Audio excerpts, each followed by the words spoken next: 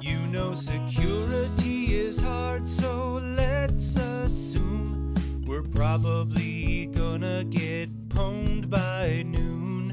But if we all start to get the basics right, we might not fully get pwned until tonight. Hey everybody, Brian Johnson here with 7 Minute Security.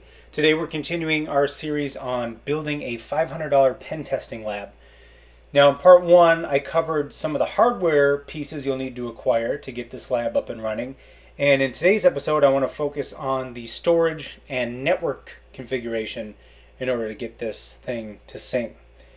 So I use some Ubiquiti gear here at home, and I just want to briefly show you what I had to do to get network all set to go. I made a new DHCP server for, I'm just calling it my DMZ or my hacking network, and that's going to be on 192.168.55.x network. And then the only other piece you need to configure really from the network side is, well, two things. Number one, make sure you've got a corresponding VLAN. So as you can see here, I've created VLAN 55 for my DMZ/hacking network. And then also there's a great knowledge base article from Ubiquiti on how to lock down a guest network. And essentially what this does is make sure that your guest network, or in this case my pen test network, can't pass traffic out to any other networks, nor can any other networks pass traffic to it. And that will make sure if I'm doing something stupid that would normally affect my entire network, it's only wreaking havoc on my pen test network. So read through this article and make sure all these rules are in place and enforced before you go any further and actually are building out VMs and doing pen testing. Alright, so let's hop back to our ESXi server, and I just want to take a look first at networking.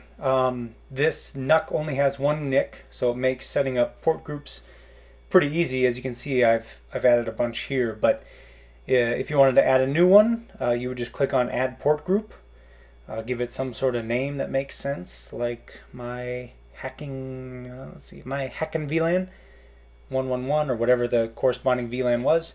You add it, boom, it's in, and it's ready to play. Now let's take a look under storage, and if you were seeing this server booted up for the first time, you would want to go under New Data Store, and ESXi would kind of walk you through creating new data stores, detecting the drives, making partitions if you wanted to, that kind of stuff. I've got no space to allocate because all my drives are accounted for and installed, but this is the area you'd go to set up your drives for the first time. One little anal retentive thing I did that I thought would help me stay organized is I sliced off a little bit of storage called ISOs and plopped all my active ISOs here. So if you had a new one that you wanted to upload, it's really just as easy as clicking on upload and then just browse to wherever it is on your hard drive. Give it a little time to upload, and then it's ready to use, and you can start installing some VMs. So actually I think we are ready to do that. So why don't we get started? Let's build out our first box, which I think it would be appropriate to build a Kali box. So let's create a new virtual machine. I'm going to choose, let's see, I'm just going to name it, I'm going to name everything PT-something, just so visually as I look through the VMs, those kind of stand out and it makes sense to me. So I'm just going to choose Ubuntu 64-bit as my OS type. And then now I'm going to choose where to actually store the machine. So I'm going to throw it all on my main drive, my virtual machines drive, which is the big SSD in this box. And let's beef this puppy up a little bit. Going to give it 4 processors, 4 gigs of RAM. Let's have a slightly bigger hard drive. And then here are all those port groups, or those VLANs that I set up. So I'm going to stick it in my DMZ hacking VLAN. And then I'm just going to browse to connect the Kali ISO so we can get started with laying down the OS. can double check that everything looks good before you deploy. You can always change this stuff later, but that looks pretty good to me. So let's power this guy up, get the OS build going. Now you'll notice here in the video that I had to change gears because Safari for some reason would not display the display. So I flipped over to Chrome and then everything was good to go. Okay, so we'll buzz through the screens here and pretty soon we will have our Kali box built. And one of the very first things I like to do is just make sure I've got the freshest, tastiest updates possible. So I'm going to run a quick apt-get update and then an apt-get dist upgrade. That's going to take a while. And that's it. Here we go. We're on the 55 network and we've got our first machine in our pen test network. Now I'm going to do a quick Nmap scan to some hosts that I've got laid out here that I know are in some of my other networks, and we'll make sure I can't pass traffic. And it looks like I cannot, so that's good. But let's actually do one other test just to bury the hatchet and really make sure that absolutely nothing is traversing between these two networks. So I'm actually going to refer us to my bpatty project on GitHub. If you look up the egress check framework entry, you'll see I've kind of written out everything step by step. So what I'm going to do is on my new Pentest Kali box, I am going to start the framework and set my source IP, which is my 55.242 address. I'm going to set my target IP to my Kali box in the .3 network.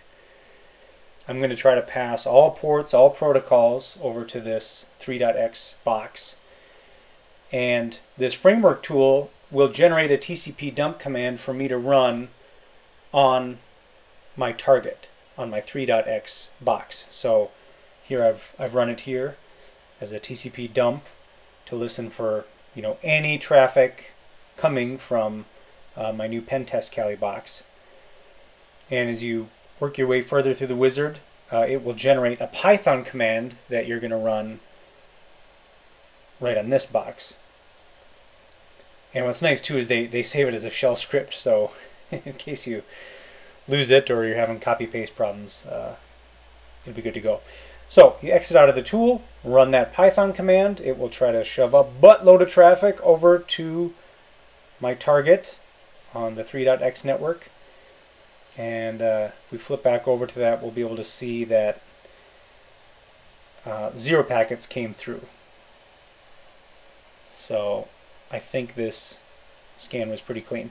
Now, if anything would get through, or if the dump file was of any actual size, you would run these tshark commands to see exactly which TCP and UDP ports leaked through, and then you can review your firewall config or ESX config to see what might have gone wrong there and is allowing that traffic to traverse. All right, well that's what I wanted to show you for today's episode. I'm going to do one more next week, a part 3, where between now and then I'm going to beef up the lab a little bit, but I just want to show you some of the pen testing tools and techniques, and we'll just kind of relax and have some fun.